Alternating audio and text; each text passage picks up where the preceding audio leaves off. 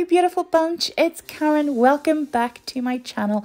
I hope you're having an amazing week. We have a nail here to decorate. We're going to go full on autumn for this nail. We're gonna do all the rich, lovely, warm tones, cuteness, oh, all of that good stuff going on.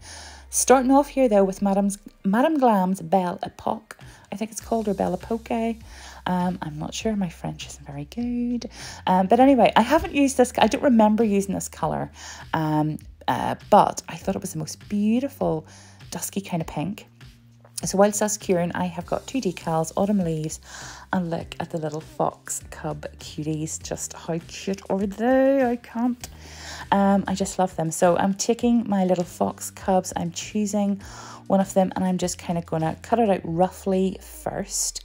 And then getting my scissors in, I'm just trimming off the excess and kind of tidying that up.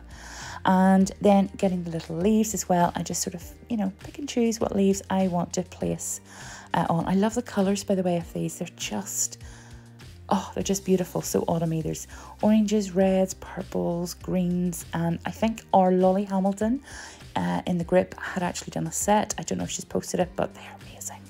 This is the little brush that I also use. You can buy these anywhere. It's just a mermaid tail brush. And I use this here to apply the water so that it doesn't oversaturate. When you oversaturate the decals, it's not a good thing. And it just kind of like wrinkles them up a little bit. So you want to keep as less water. Don't overuse your water, basically. So after about 10 seconds, you swipe it off, and then as you can see then, I just go ahead and stamp on. I do use the Moyu Clear, Crystal Clear stamper, I think it's called. And I'm just basically adding those little leaves and as and where I want to. If your gel polish doesn't have much of a tacky layer, put a very thin layer of base coat down and cure it, because you do want your decals to adhere to the tacky layer. So once I have all my little leaves in place, then I'm going in then with a very light coat of base coat. As you can see, I'm really lightly putting that over. And the reason why I'm doing this here is because I want to add some sparkle. And I'm going in with this here. This is Lucky Penny. This is a beautiful copper holographic sparkle, like a multi-cut glitter. And I kind of want to give the impression that he's sitting on like a little bed of leaves almost, or they're sort of like, you know, little autumn sparkles where the kind of the autumn sun is just, you know, just kind of like hitting off the, yeah, anyway, you know what I mean. I'm going for the cozy, sparkly, just, I love it. I love this kind of design. If I was doing this on a nail, this here would be a feature nail, and I would probably keep the other nails plain, maybe that particular sort of that Belle Epoque colour. I think it is absolutely beautiful.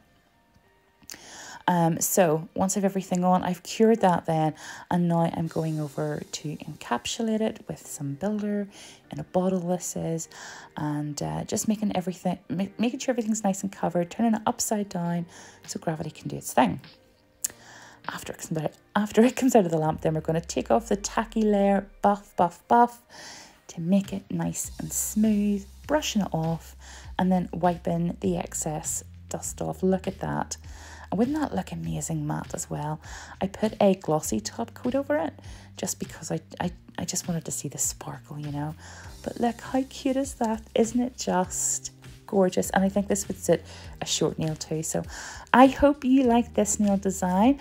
A cute little fox cub cutie with some leaves and sparkle. And it makes me feel all autumn. Anyway, or autumnal, sorry, should I say. But anyway, have a great week, guys. And I hope you enjoyed this. Don't forget to say hi in the comments below. I love reading your wee comments. Really makes me happy. I will see you all again next time. Thanks for stopping by. Bye.